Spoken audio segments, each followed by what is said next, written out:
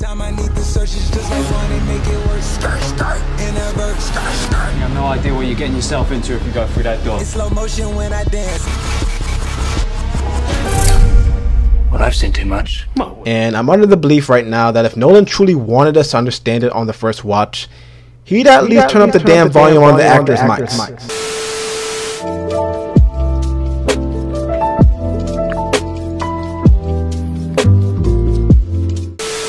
Has Christopher Nolan finally set the bar too high for himself? Alright, I'm not even gonna lie to you guys.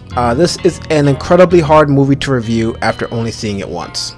I came out feeling like I missed out on nearly 100 key points, but maybe that was the point. Guys, welcome back. It is I, Caped Informer, and we finally received the long-awaited Christopher Nolan film, Tenet. So, if you are familiar with any Nolan films, you'd recognize a lot of them for being complex and not containing a whole lot of exposition. And if you are indeed a fan of that style, I'm happy to let you know that there's plenty of that to enjoy in Tenet. However, this film has become notoriously divisive, and for good reason. You know, I think a lot of people went into this movie with certain expectations on how they're going to feel or what they're going to see, and on a certain level, I kind of feel a lot of us were robbed in that respect. But I'm also under the belief that a lot of our disappointments are based off the mindset we approached the film with. Let's just say you aren't a diehard Nolan fan and just wanted a chance to sneak out of the house to enjoy an exciting spy thriller that presents some mind-bending elements that you haven't even thought of before, much less seen in a movie.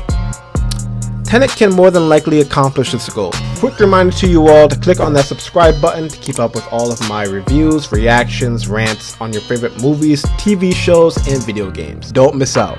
So for a real quick synopsis, Tenet stars John David Washington as a character simply called the protagonist. He's a secret agent who embarks on a dangerous time-bending mission to prevent the start of World War III. He's joined alongside his partner Neil, played by Robert Pattinson, who mysteriously knows a bit more about this time-bending world than he does. Tenet is relentlessly fast-paced and will absolutely not wait for the viewer to catch up with what's going on.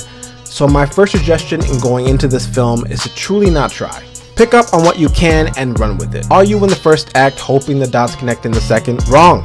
There's just going to be more dots and even less connections. What you can, however, keep up with is how stunning everything looks and how flawlessly the camera works in these super complex scenes. The stunt work, the real and authentic effects, all something we have yet to see on the big screen, and it's reason alone to buy that ticket. Similar to the movie's pacing, a lot of these scenes are very quick, but offer a lot in a short duration of time.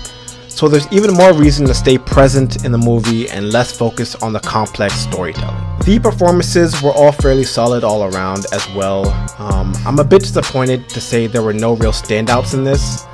I mean, John David Washington accomplished his role to the best of his ability, but it's hard to not say that another more seasoned actor could have probably done better. Like, I didn't walk out of this movie thinking he was bad, but I don't see this movie skyrocketing his career.